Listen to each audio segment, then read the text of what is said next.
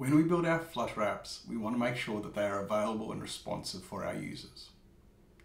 This means we want to make sure our apps are able to draw their UI at 60 frames per second and respond quickly to user input.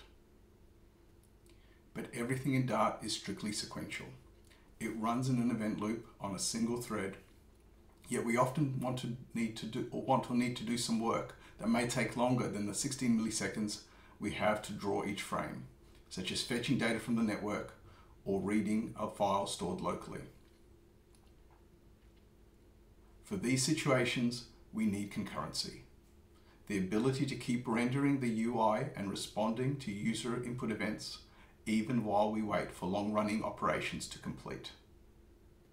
Dart provides concurrency to us with futures and asynchronous functions, which we can use to initiate some action and then allow us to continue running our sequential programs while delivering the result of that asynchronous action at some later time. But asynchronous concurrency is not enough.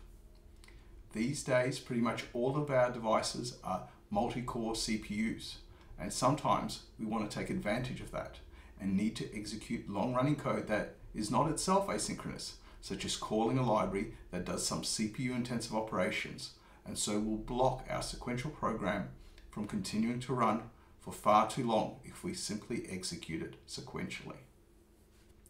This requires parallelism, and for this, Dart provides us another means, the possibility to have sequential operations executing simultaneously. This mechanism in Dart is called isolates. Dart isolates are an implementation of the actor model for concurrency, which actually dates back all the way to a very famous paper by Carl Hewitt et al. From 1973. Isolates are just that, completely isolated, independent, sequentially executing programs. Isolates have their own event loop and their own heap memory, so importantly, they share no memory with each other. But they are not operating system processes, though they very much resemble OS processes in their complete isolation from one another.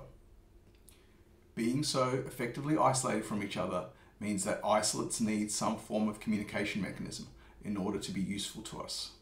So isolates are in fact only able to communicate with each other through asynchronous message passing. The fact that the message passing is async and not blocking means that isolates are not able to interfere with each other's normal execution, even via the message passing mechanism itself. It turns out that unlike in other languages that use the actor model, such as Erlang and Go, isolates do not have an explicit mechanism for communicating in a bidirectional manner between themselves. Instead, there is only the ability to pass an initial message when an isolate is spawned.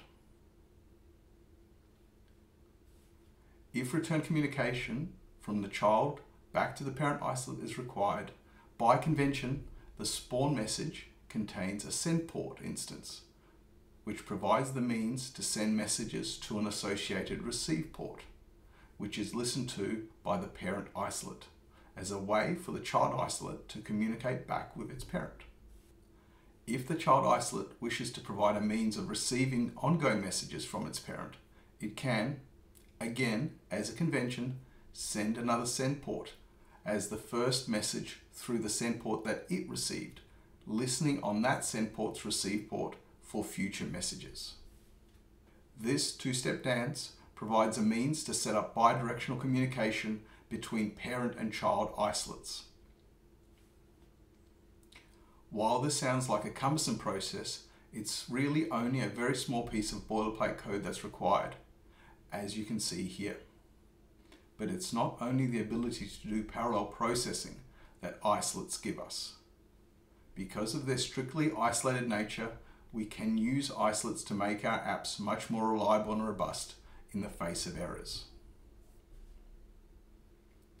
If we look at the isolate API, we can see that we are provided with callbacks that can inform us when an isolate encounters an error and when it exits, either normally or due to an error.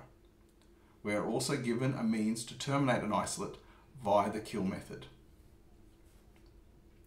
These methods give us the tools we need to make our apps be able to continue running even in the face of errors. Let's now look at an example app to see how this can work. Here we have a simple app demonstrating the use of isolates. We have a number of background isolates, in this case simulating a computational load by generating a random number between 0 and 99 and then sending it back to the parent isolate and then sleeping for 1 second, all in an infinite loop. In the app's UI, each square represents one of these isolates. However, just like in the real world, our app is not perfect, and we have errors in our code. For us, generating the lucky number 13 causes an exception to be thrown, while generating the number 99 will cause the isolate to stop sending results and responding to input from the parent isolate.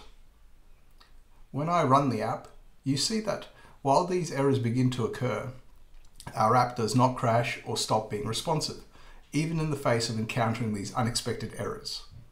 In fact, we are able to detect both these conditions and display them as such in our UI. And in fact, it also allows me to restart the isolates simply by clicking on their UI representations. Of course, in a real system, we would not have the user play this kind of whack-a-mole and simply restart the isolates automatically via our code once we detect issues. But what is important to note is that the code does not have any specific or general exception handling try-catch code, which, if we had used it without isolates, could potentially leave our app's state in an unknown, inconsistent manner. Instead, we know our isolates are completely independent. We are able to stop and start them as we wish, knowing that they are unable to corrupt the global state of our app's main isolate. While we can see from the app demo just how useful it can be to partition our app's processing into separate isolates to provide a much more resilient app for our users, we currently cannot make full use of this kind of approach due to the memory requirements of Dart isolates. Let's look at another app demo now to see where these limitations lie. Here you can see me running a very simple Flutter app that I've built that allows us to create multiple isolates. It simply displays the number of isolates that we create and the current memory usage of the app. The isolates themselves are very straightforward and simply consist of a function that sleeps for 1 second, fetches the current time, and then continues in an infinite loop to sleep again for 1 second, fetch the time, and so forth. If I add one isolate worker, we can see that the memory usage jumps quickly. If I then add subsequent isolates to the running application, you can see that the memory usage steadily climbs and is reasonably significant even once we've reached 10 concurrent isolates. If we now start adding the isolates in batches of 10, we can see the memory increase dramatically again, where at 50 isolates, we're already well over 360 megabytes of memory usage. If we then were to attempt to have perhaps even as much as an extra 100, we see the memory usage skyrocket well towards 1 gig of memory. As can be seen from the demo, we are currently severely restricted in the number of isolates we can make use of in our apps. And so we need to resort to doing things like having only a small pool of isolates, among which we need to distribute and multiplex work, making our code more complex than it needs to be. Luckily, we now have a solution to this, with a new feature called isolate groups that has very recently become available in Dart and Flutter. This new feature greatly optimizes the memory usage of isolates. Let us have a look at our demo app again, running with isolate groups enabled, to see what a difference it makes. Now let's have a look at the app again, this time running with the latest version of Flutter, which now includes the brand new isolate groups functionality, which allows us to use isolates in a much more effective manner by greatly reducing the amount of memory usage that creating isolates contains. If we try using 1, 2 and more isolates, we see that memory usage first grows to a rapid amount, just as before, but then stabilizes. If we then add isolates in groups of 10, we see that the memory usage does continue to climb, but much more slowly. Even when we start adding hundreds of isolates in batches, we see that while the memory does climb, it again does so slowly, and we can get to 1,000 concurrent isolates. Again, very simple work is in just a basic while loop, return and sleeping and returning the current day time, but still we can have 1,000 current isolates running at a mere 170 odd megabytes of memory usage. With such more efficient memory usage, we can even now contemplate using vastly larger numbers of isolates. So if we start adding them in batches of 1,000, we can see even at 5,000 concurrent isolates, we're still below our previous memory usage of 50, or around the same memory usage of the same app running under the current previous version of Flutter using a mere 50 isolates. And we can continue adding new isolates even up to 10,000, and we're still only at approximately 350 megabytes of usage at 10,000 concurrent isolates, which is probably far larger a number than you would normally have in your Flutter applications. As you can see, the new feature makes a huge impact on the memory usage of isolates.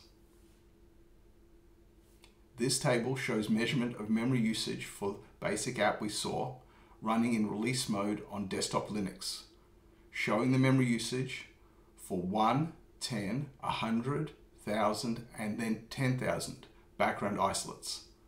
First with the existing isolates implementation, and then with the new isolate groups functionality enabled.